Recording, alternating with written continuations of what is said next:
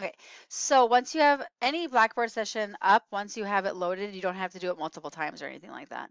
But what you're going to do is once you have them saved somewhere on your desktop or in your documents, all you have to do is go into Tools, and then you're going to go into Whiteboard, and there's this Manage Your Clip Art Collections, which I bet you've never even visited.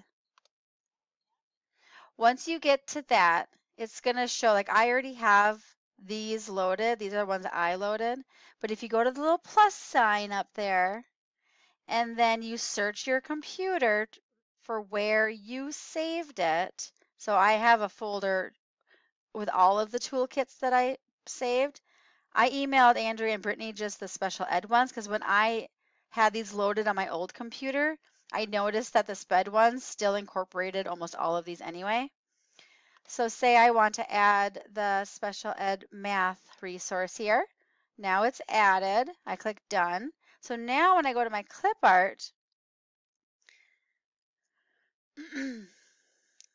I can toggle to where I have my special ed math resource, and it has my base 10 blocks, my fractions if I need them. If you are doing clocks, which I love just being able to grab a clock really quickly.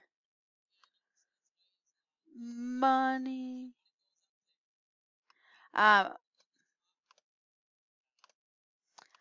So then I just make it bigger. And then you know when you draw on a clock and sometimes you click on it and you deleted a line, but then you forgot and the whole clock deletes on you? Don't forget to group as background, and then you can't mess with it. Can't do anything. So if you draw on it now and you want to erase what you drew, if you erase that, the clock still stays. But I love it for money. Like I was just working with one of the both my new starts earlier today, and one of the math problems we were working on was talking about Chloe and Ben have a coin collection and is trying to get them at the fact that no matter how they arrange their 18 coins, whether it was 3 stacks of 6 or 6 stacks of 3, it's the same thing. And I liked how it was instantly able just to put up nickels, like a visual context. Money is a big one.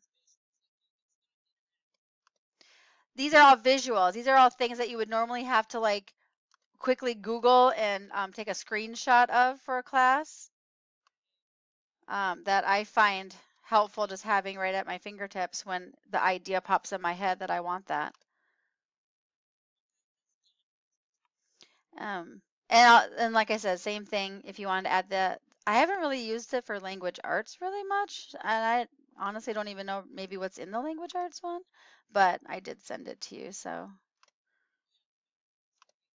I wonder what the language arts one looks like though. I wonder if it has like letters and stuff. Oh, well that's nice. Oh, sight words. Although it's easy enough just to type them. Not much. But these are nice. Beginning, middle, end. Oh, that's nice. Oh, look at that. Hold on, where'd it go?